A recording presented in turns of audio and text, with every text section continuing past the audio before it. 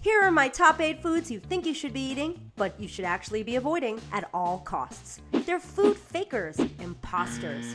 So be careful, it's a scary world out there. First up, granola. Yeah, it looks all good for you and healthy with all the fruit and the nuts. Faker! Granola typically has lots of sugar and fat, but even worse, you're eating too much of it at a time. If you can't live without it, instead of eating it by the bowlful, top off your morning yogurt or your froyo with a small handful of granola. Next up, smoothies. They're so fruity and refreshing. They have to be healthy, right? Wrong. They're loaded with sugary syrups and high-fat milk. The average fruit smoothie has about 400 calories. That's about the same amount of calories as an order of medium fries, just so you know. Instead, make them at home with unsweetened almond milk, fresh or frozen fruit, and your sweetener of choice. Now, onto kale chips. Now, I know what you're thinking. Kale. It's a vegetable. It's a nutritional powerhouse. It can't be a food faker.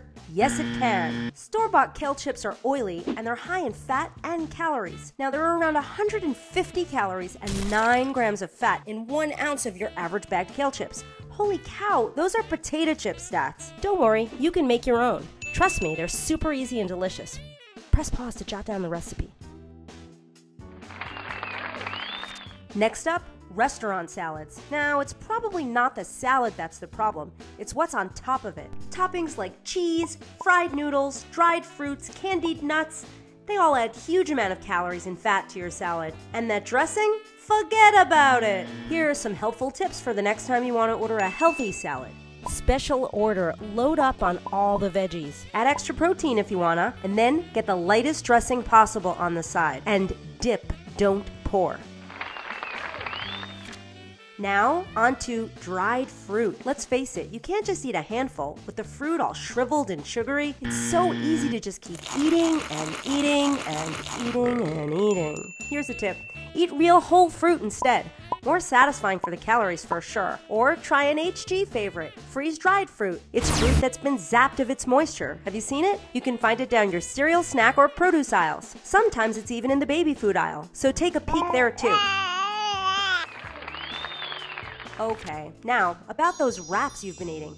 People think tortillas are light in calories and a great alternative to sub sandwiches. But look at the size of those things. They're huge. Translation? Too many calories. And remember, the bigger the tortilla, the more stuff it takes to fill it. Yikes! Ditch that crazy tortilla. And when you're out, have your sandwiches wrapped in lettuce. And when you have time, make sandwiches and wraps at home.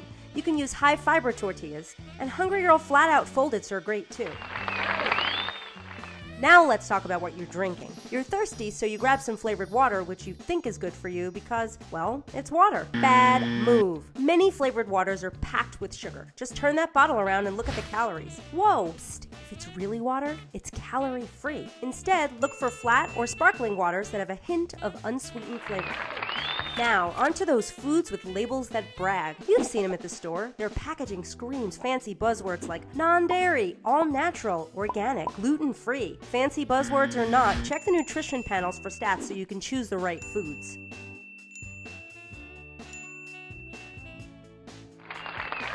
Well, those are my top 8 foods you think you should be eating, but you should actually be avoiding at all costs. Till next time, chew the right thing.